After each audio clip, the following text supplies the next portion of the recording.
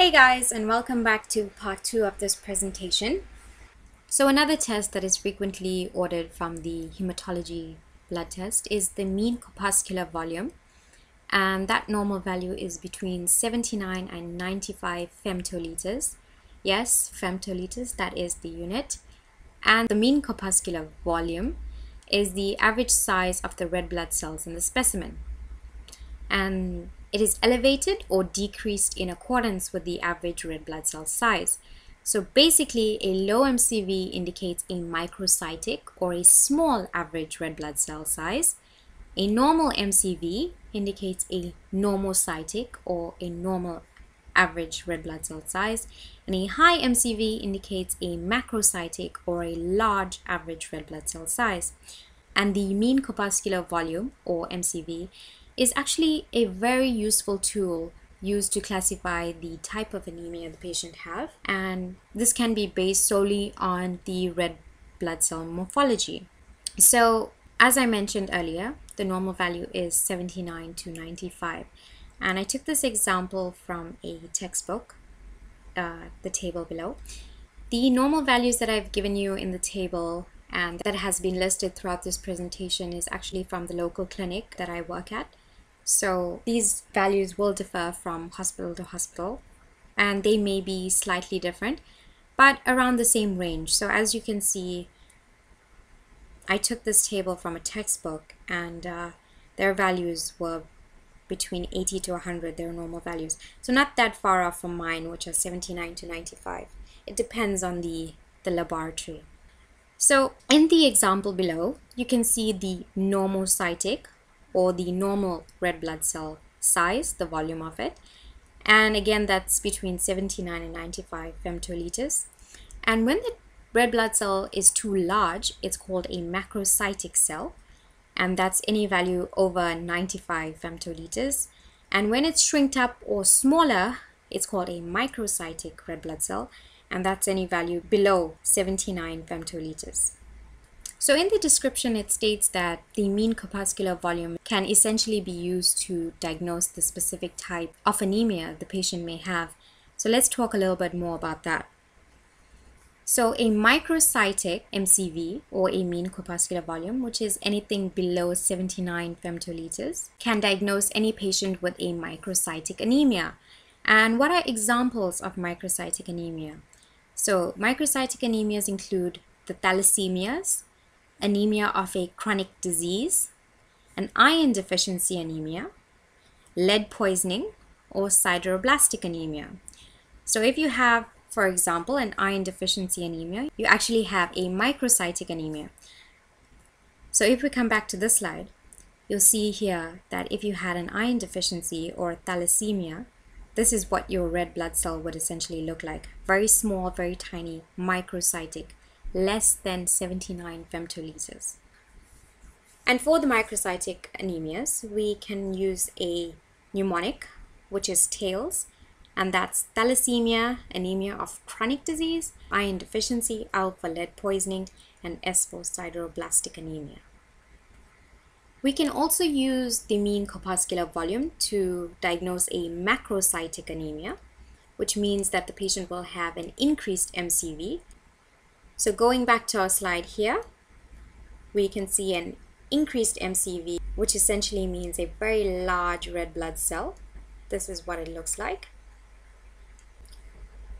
So examples of macrocytic anemias are a folate deficiency anemia, a vitamin B12 deficiency anemia, a anemia caused by liver disease, hemolytic anemias, anemias caused by hypothyroidism, excessive alcohol intake, aplastic anemia, and myelodysplastic syndrome. So if you remember, we also mentioned that the normal size of the red blood cell is called a normocytic cell, and patients may also develop a normocytic anemia, even though their mean corpuscular volume is between the normal range of 79 to 95 femtoliters. They can have an anemia due to a different cause. And these anemias are caused by chronic disease, acute blood loss, hemolytic anemia, such as autoimmune hemolytic anemia, hereditary spherocytosis, or non-spherocytic congenital hemolytic anemia, which is a G6PD deficiency, anemia of the renal disease, or aplastic anemia. So the last test related to the red blood cells is the mean corpuscular hemoglobin concentration, or the MCHC, and that normal value is between 32 to 36 grams per deciliter. And basically, the mean corpuscular hemoglobin concentration is the average concentration of hemoglobin in the red blood cells. So if you remember earlier, I mentioned that the hemoglobin is a protein that is found within the red blood cells. And the MCHC is calculated by multiplying the amount of hemoglobin, which is the amount of protein, by 100, and then dividing that number by the amount of packed red blood cells. The normal value for the MCHC is between 32 to 36 grams per deciliter, and a low MCHC can be caused by blood loss over time, too little iron in the body, and a hypochromic anemia. So what are the causes of a high MCHC? A high MCHC will be any values over 36 grams per deciliter. And causes of a high MCHC include spherocytosis, having too little vitamin B12, or having too little folic acid in the body. And something to note here is that the mean corpuscular hemoglobin concentration, or the MCHC, is actually responsible for making the blood look darker or less darker. So a high MCHC will give the blood a more darker color, and a lower MCHC will give the blood a less intense color. So now we're going to move on to the platelets. The platelets are also called thrombocytes, and their normal value is between 150,000 to 400,000 per microliter. So the platelets are tiny blood cells that help your body form clots to stop bleeding. If one of your blood cells gets damaged, it sends out signals that are picked up by platelets. The platelets then rush to the site of the damage and form a plug or a clot to repair the damage. The process of spreading across the surface of a damaged blood vessel to stop the bleeding is called adhesion. This is because when platelets get to the site of the injury, they grow sticky tentacles that help them adhere. They also send out chemicals to attract more platelets to pile onto the clot in a process called aggregation. So as you can see here, we have a blood vessel, and that has been ruptured, so the patient is bleeding out. And what the platelets do, so there are these little blood cells that rush to the surface of that injury in the vessel, the blood vessel, and they help to glue this area that has been ruptured back together. So as you can see here, they're little tentacles that they've grown, and they're recruiting more platelets. They're sending out some chemical messengers to recruit more of them so that they can form a plug here and stop that bleeding from occurring. So again, that normal value for the platelets are 150,000 to 400,000 per microliter. So a high platelet count is often called thrombocytosis. So thrombocytosis means a platelet value of more than 400,000 per microliter. And causes of thrombocytosis include cancer, most commonly lung, gastrointestinal, ovarian, breast, or lymphomas, anemia, in particular iron deficiency anemia and hemolytic anemia, inflammatory conditions such as inflammatory bowel disease or rheumatoid arthritis, infectious diseases such as tuberculosis. If an individual has had their spleen removed surgically or has undergone a splenectomy, they can have an increased number of platelets. The use of birth control pills, which are oral contraceptives.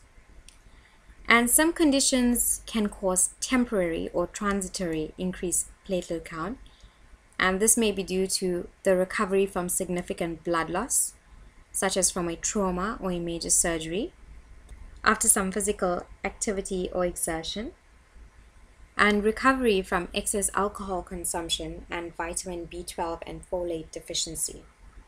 So this was about thrombocytosis. Now let's talk a little bit about thrombocytopenia, or a low platelet count. And a low Platelet count would mean anything below the values of 150,000 platelets per microliter.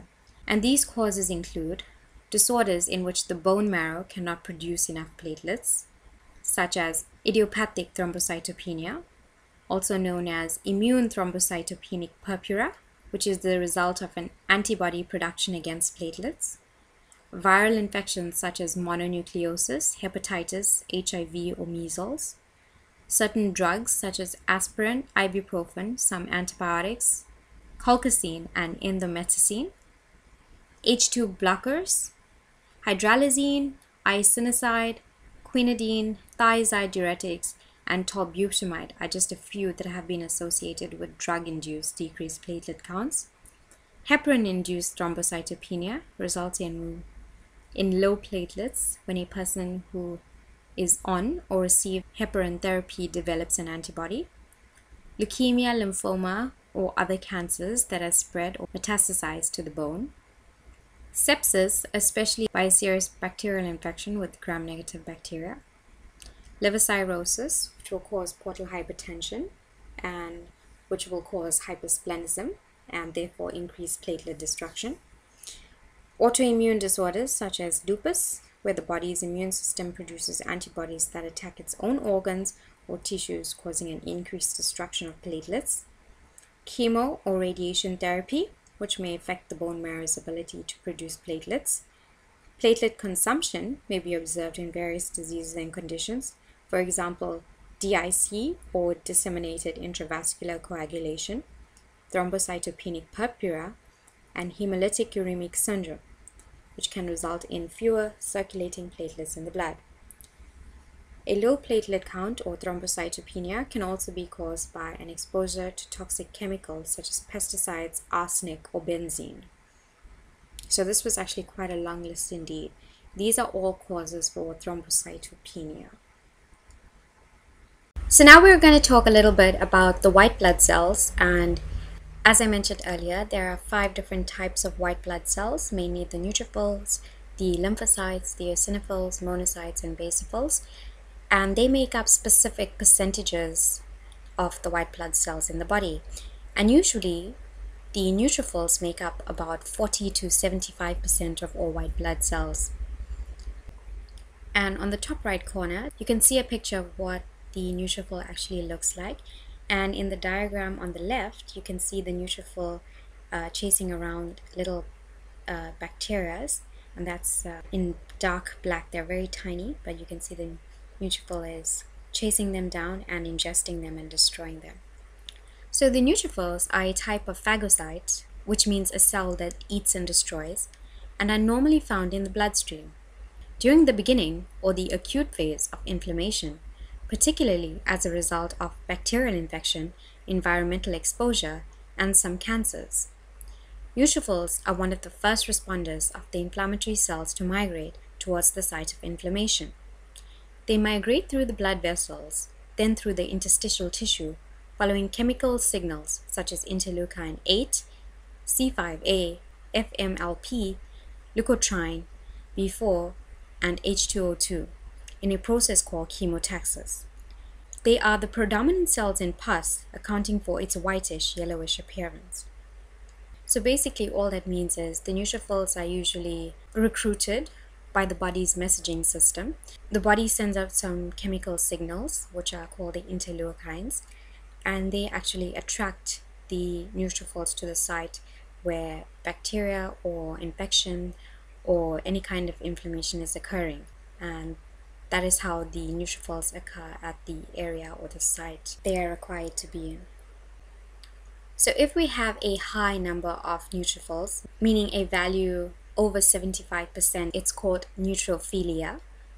And this occurs when we have a bacterial infection most commonly, because neutrophils are usually responsible for destroying and killing bacteria.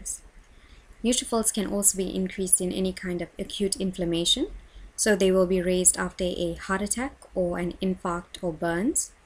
Some drugs, such as prednisone, have the same effect as cortisol and adrenaline, which is epinephrine, which can cause marginated neutrophils to enter the bloodstream and cause neutrophilia. Nervousness will also very slightly raise the neutrophil count. Neutrophilia can also be the result of a malignancy, such as chronic myelogenous leukemia, CML, or chronic myeloid leukemia, which is a disease where the blood cells proliferate out of control. Neutrophilia can also be caused by a splenectomy, and primary neutrophilia can additionally be the result of a leukocyte adhesion deficiency. So now that we've covered neutrophilia, which is an increased amount of those neutrophils in the bloodstream, we're going to talk about neutropenia, which is the lower than normal level of neutrophils in the bloodstream. And neutropenia can be caused by a problem in the production of neutrophils in the bone marrow, the destruction of neutrophils outside the bone marrow, infections, and a nutritional deficiency. There are also some specific causes of decreased production of neutrophils, which include being born with a problem of the bone marrow production, which can be a congenital condition, leukemia, and other conditions that affect the bone marrow or lead to a bone marrow failure, radiation or chemotherapy. We can also have neutropenia due to infections, and these can be caused by tuberculosis or dengue fever. We can also have viral infections such as Epstein-Barr virus, cytomegalovirus, HIV, or viral hepatitis that causes neutropenia. Also an increased destruction of neutrophils, which can be due to the body's immune system targeting neutrophils for destruction, and this may be related to an autoimmune condition such as Crohn's disease, rheumatoid arthritis, and systemic lupus erythematosus. In some people, neutropenia can also be caused by certain medications such as antibiotics, blood pressure drugs, psychiatric drugs, and epilepsy drugs. So another type of white blood cell is the lymphocytes, and the lymphocytes normally make up 20 to 45% of normal white blood cells in the bloodstream. And what is a lymphocyte? A lymphocyte is one of the subtypes of white blood cells in our immune system. Lymphocytes include natural killer cells known as NK cells, T cells, and B cells. They are the main type of cell found in the lymph, which is why they are called lymphocytes. So at the bottom there's just pictures of what the different types of lymphocytes look like. Here we have the natural killer cells. Here we have the T cells, which are two types. There's cytotoxic and helper, and we have the B cells. So these are all types of lymphocytes, which are types of white blood cells. So an increased number of lymphocytes is called lymphocytosis, because if you remember that normal value is between 20 to 45%, so anything above 45% of lymphocytes in the bloodstream will be called lymphocytosis. Lymphocytosis can be caused by infections, which is usually viral or a chronic bacterial infection, infectious mononucleosis, such as the Epstein-Barr virus, and mononucleosis syndrome, cat scratch disease and other chronic bacterial infections, toxoplasmosis, drug hypersensitivity reactions, stress, persistent polyclonal B-cell lymphocytosis, post-splenectomy, which means after the spleen has been removed, having a thymoma. We can also have monoclonal B-cell lymphocytosis, which is just lymphocytosis of a specific cell, which is the B-cell lymphocyte. We can also have lymphoproliferative disease of large glandular lymphocytes, chronic lymphocytic leukemia, non-Hodgkin lymphoma, and acute lymphoblastic leukemia. So the opposite of lymphocytosis is lymphopenia. And lymphopenia means the value of white blood cells represented by lymphocytes being below the value of 20%. And some acquired causes of lymphopenia are infectious diseases such as HIV/AIDS, viral hepatitis, tuberculosis, and typhoid fever, autoimmune disorders such as lupus, steroid therapy, blood cancer, and other blood diseases such as Hodgkin's disease and aplastic anemia, and radiation and chemotherapy. Some inherited causes of lymphocytopenia include DeGeorge anomaly, Wiskott-Aldrich syndrome, and severe combined immunodeficiency syndrome and ataxia-telangiectasia. So now we're going to speak about the monocytes. The monocytes are a type of white blood cell that fight certain infections and help other white blood cells remove dead or damaged tissues, destroy cancer cells, and regulate immunity against foreign substances. Monocytes are produced in the bone marrow and then enter the blood. After a few hours in the blood, they migrate to tissues such as the spleen, the liver, the lungs, and the bone marrow tissue, where they mature into macrophages. So this is what a monocyte looks like, and eventually it matures into a macrophage. So again, the normal value of the monocytes is 0 to 12%. An increased number of monocytes, which means a value of more than 12% represented by monocytes, is called monocytosis, and it occurs in response to chronic infections, in autoimmune disorders, in blood disorders, and in certain cancers. An increased number of macrophages in parts of the body other than in the blood, such as the lungs, skin, and other organs, can occur in response to infections, sarcoidosis, and Langerhans cell histiocytosis. So now that we know what causes monocytosis, or an increased number of monocytes, let's talk a little bit about a decreased number of monocytes. So something to note is that if we don't pick up any monocytes on the blood analysis, it's okay because the normal value of monocytes is between 0 to 12%. But there are some pathological conditions which can cause a decreased number of monocytes, and that is called monocytopenia. And the causes of monocytopenia are anything that decreases the overall white blood cell count, such as causes for neutropenia and lymphocytopenia, such as a bloodstream infection, chemotherapy, or a bone marrow disorder. People with certain skin infections and some people with human papillomavirus infections of the genitals can also have a low number of monocytes. The eosinophils. So the eosinophils account for 0 to 5% of the normal value of white blood cells in the blood, and the eosinophils are a type of white blood cell that play an important role in the body's response to allergic reactions, asthma, and infections with parasites. Sometimes eosinophils can cause inflammation in certain organs and result in symptoms.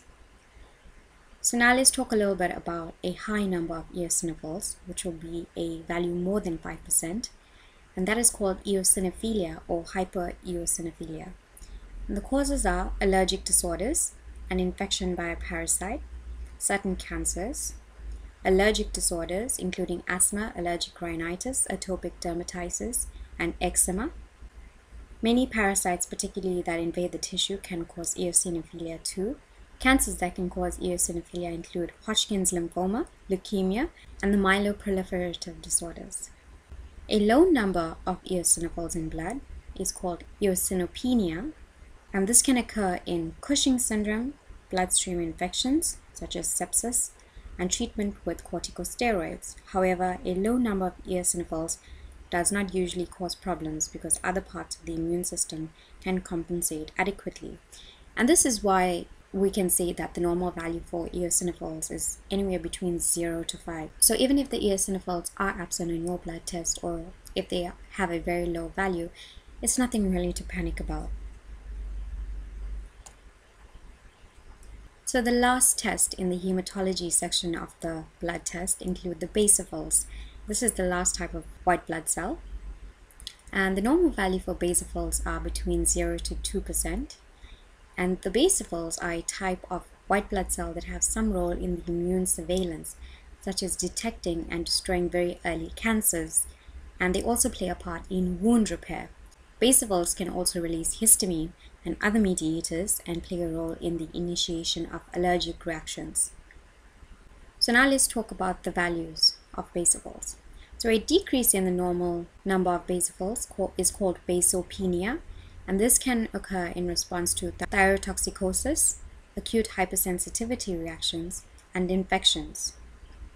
An increased amount of basophils in the body can occur in people with hypothyroidism and in myeloproliferative disorders such as polycythemia vera and myelofibrosis, in which marked increases in the number of basophils can occur.